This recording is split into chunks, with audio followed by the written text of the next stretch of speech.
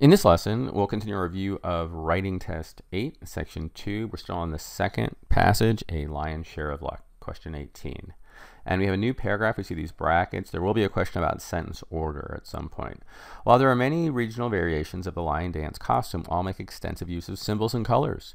The lion's head is often adorned with a phoenix, a mythical bird, or a tortoise for longevity. So question 18, which choice provides information that's most consistent in style and content with the information about the symbolism of the tortoise? So the tortoise is given. It's adorned with the tortoise because the tortoise represents longevity, long life. Is the fact that a phoenix is a mythical bird, is that consistent? No, we want some purpose that the phoenix serves, just like for longevity. If you look at the choices, it's definitely for new beginnings, right? Parallel structure. Green lions encourage friendliness.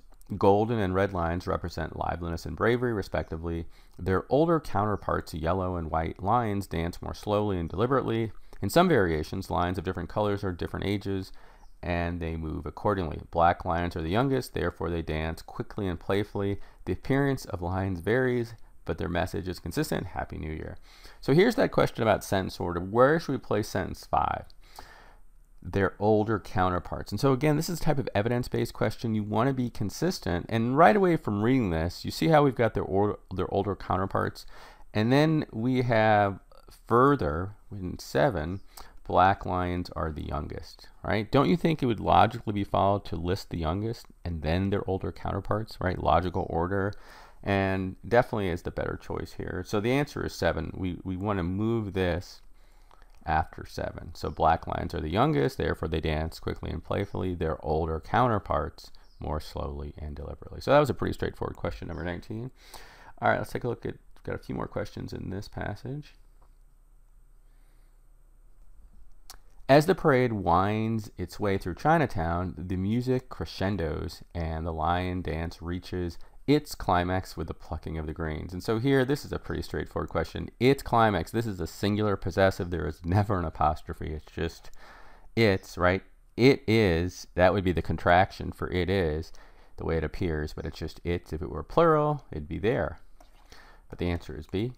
Approaching a doorway in which dangles a red envelope filled with green paper money, the lion's teeth snare the envelope. And so for 21, you want to think about this. Are the teeth actually snaring it, or does the lion snare it by using his teeth, right? This doesn't really make sense. It's not the teeth that snare it.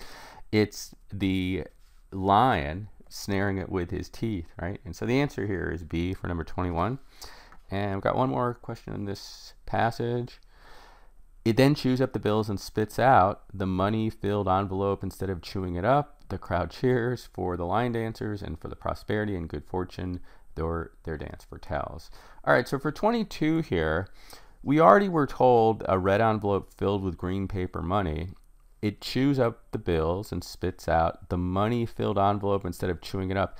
This is repetitive, and it's also awkward and bulky. We want to make it concise and eliminate the redundancy. And so do we really need that it's money filled? That was already introduced instead of chewing it up. That I don't think is relevant either. Why not just state the envelope, right? And that is the answer, D.